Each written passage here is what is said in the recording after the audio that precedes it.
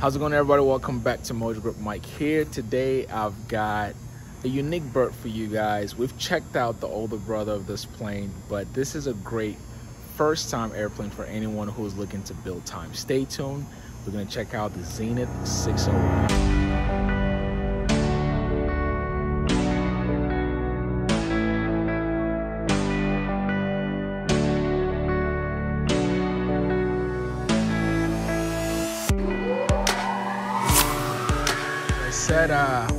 Been accused of not covering some beginner airplanes like we used to on the channel, but I thought this was a great opportunity.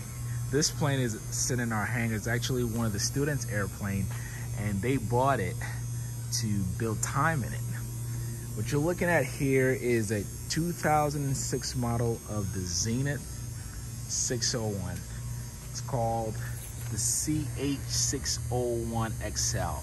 Now, it's a special light sport, but generally speaking, Zenith is a company that sells kits, and they're well known for short field landings with the 750 model. But Zenith also has a light sport model, and this is the one that started it all.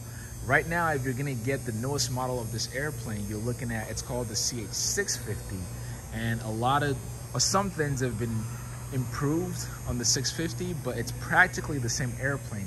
One thing I would say, I mean, I'm not a fan of this color combination, but I don't think the owner bought it because of how it looks.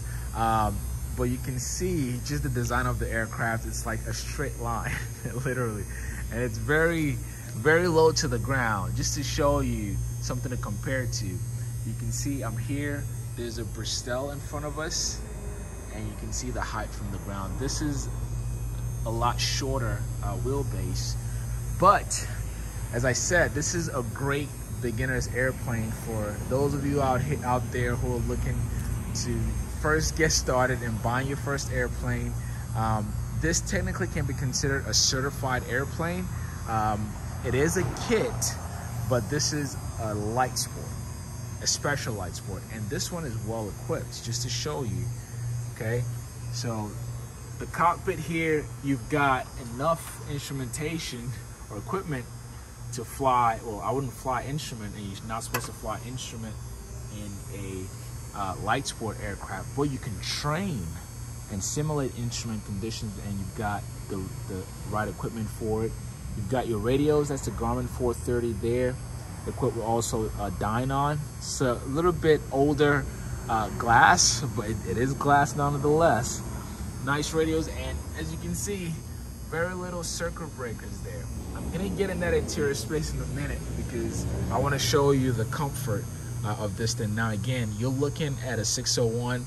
You're not generally looking for the most comfortable airplane. You just want something that burns little gas.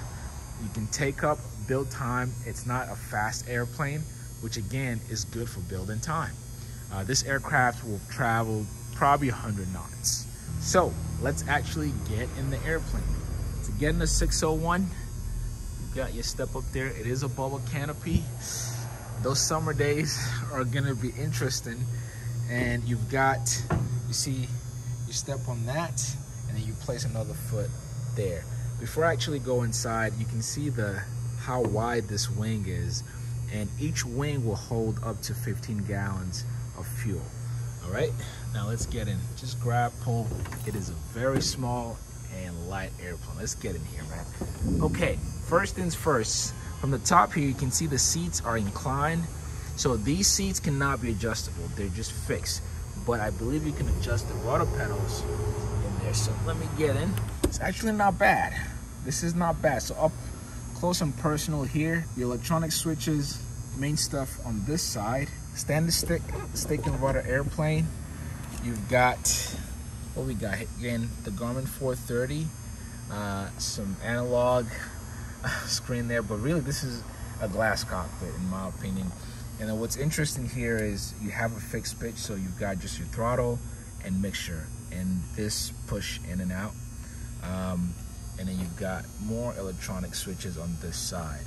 Okay, now actually, last thing I want to show you, your fuel selector. This is a very basic airplane, very basic, nothing too fancy, nothing too shabby. Your air vents are right there. So again, those hot summer days, you better hope. Actually, I like the size of this air vents. Typically, light sports have very small air vents, which can hurt. Again, when you have that bubble canopy, it will hurt during the summer. But when you got a good amount of airflow coming in, you won't feel it much. Let me turn the camera around so you can see me. So in here, in the 601, again, you can see I'm sitting sort of inclined here. Again, you can't adjust the seats, but if you want, you can adjust the pedals. Very comfortable in here, honestly. I'm not lying about that.